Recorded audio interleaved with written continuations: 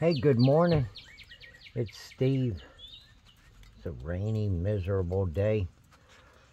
Unfortunately for you, that's got me stuck in the shed.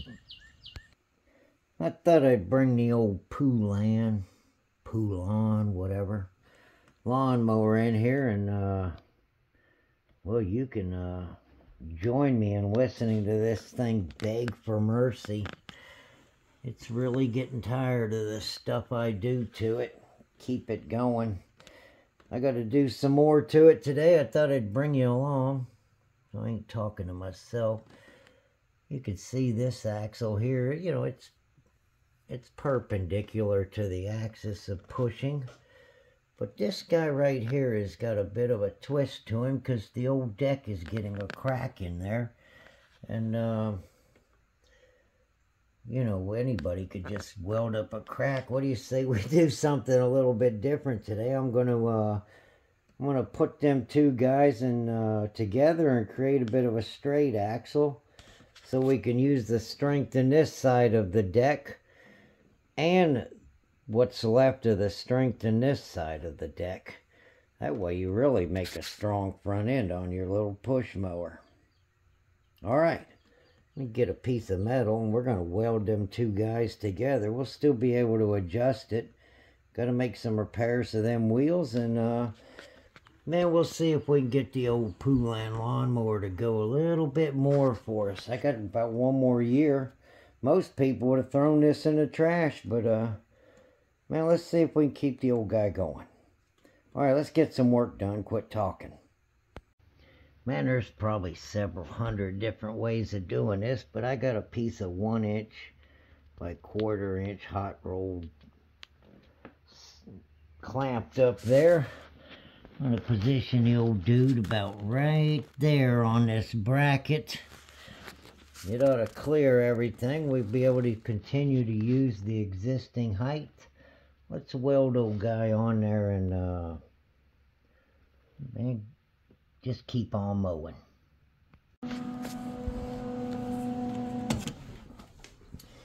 There we go. Got it welded on it. You know, we don't even need this one anymore. Let's get him out of the way, so we don't have to have two hands to adjust the height of it. Let's go over here. Let's send it all the way down. Well, I guess the mower would be going up, but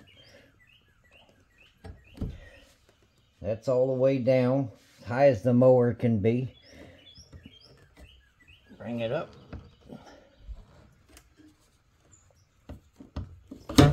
Come on, one-handed dummy. Get up there. All the way up.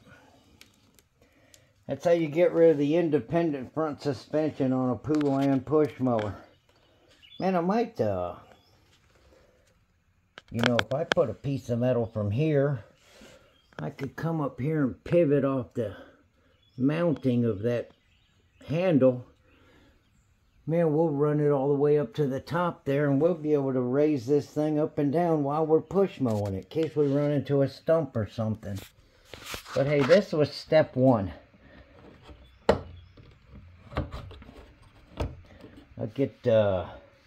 Gotta fix these wheels.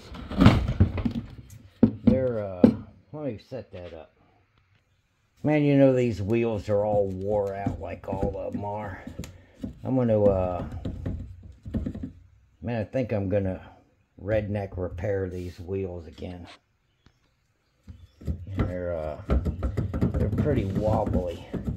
But I noticed, you know, that's a 1/2 inch shaft. I noticed if I take this piece of nipple right here, 1/4 inch nipple, man, old dude go right through there pretty stiff. And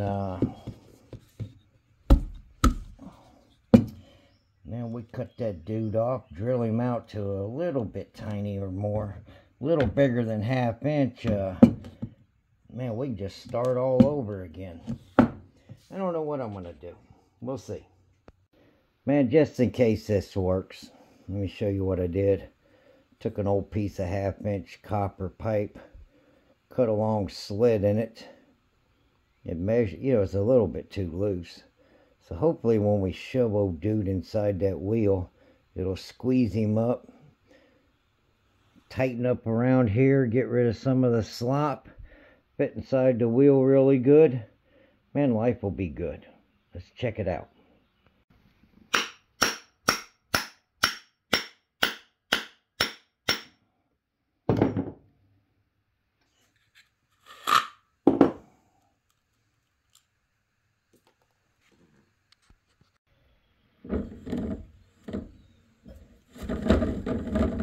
You know, that ain't bad for a redneck. Man, I'll get another season out of this mower easy. Man, I hope my dad don't mind if I use the last of this caliper grease on my axle here. Better put some on it because it's metal to metal now. Don't tell him. Man, you know, looking at the back of the old Poulan here, old dude's doing pretty good over here. Ain't got no complaints about that one, but, man, you can tell I've been here before. What do you think? Is it time to buy another one? Or you want to see if we can make a thing run for just a little bit longer? We got through last year with that guy. Let's see if we can do something to get through this year. Anybody can just spend money on it. But, man, what if you ain't got no money? Let's see what we can do. I'll get him off of there. Man, let's see what kind of a concoction I got going on here. I don't remember what I did last year. Man, whatever I stuck in there broke apart. Oh, you know what that is? That's epoxy. I remember now. Yeah, man, let's work something else out here. Maybe we can do something. Man, we'll do something different. Yeah, I remember. See, you got a piece of pipe, 1/4-inch nipple or something, and stuck it in there and epoxied it. Man, the ants are all over a wheel here. I bet they're living inside of it. Alright, let me get that taken care of. Man, I think I know what I'm gonna do here. My dad bought me a saw blade a while back. I hope this don't upset him, but I'm gonna take this brand spanking new 10-inch Irwin saw blade, take a little bit of the teeth off of it, and get the old dude to set down inside of this tire, and then I can use this wheel here as the support that these plastic pieces used to do, since I no longer have a center in it. I'll go ahead and put that nipple right back into there. It'll go into this washer, which is being supported around this depression. And, man, we'll tack weld that thing together, and we'll turn this into a steel wheel, but it'll look like it's chrome plated from the back or something. Let's see what it looks like. Might look stupid. That'll look something like that. But it'll never break again, hopefully. Hey, Dad. Next time you decide you want to buy me a saw blade, you think you could get me one with some teeth?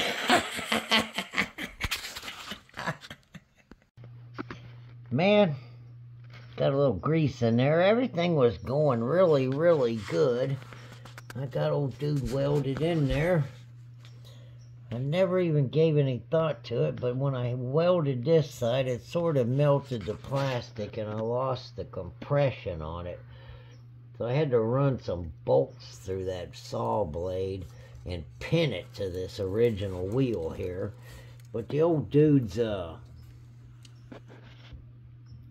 that's pretty stiff.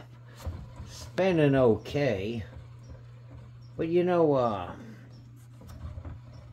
man, I'll get about 3 or 4 more years out of that thing. It's better than all the redneck repairs I've done in the past. I gotta do one more thing to this lawnmower. I'm not going to make you endure any more of my nonsense. But this thing's always falling down. And I find myself bent over, hunching the ground. And, man, my back starts killing me. So I'm going to do something to hold this thing up in the air. I might put some nuts and bolts in it or something. But, man, the old Poulan's going to just keep on going and going and going. So, man, if you ever got an old lawnmower and things are starting to look bad, don't give up on it.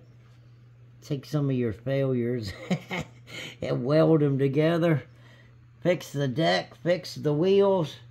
Do whatever you got to do to keep the old thing going. Last thing you want to do is spend money on something you don't want to do. Alright, you guys, I'm done goofing around. I think I'm going to take it out here and mow for a little bit after I deal with a handle. Thanks for giving me somebody to talk to. Thanks for the saw blade, Dad. I love you. You guys take care. I'm out.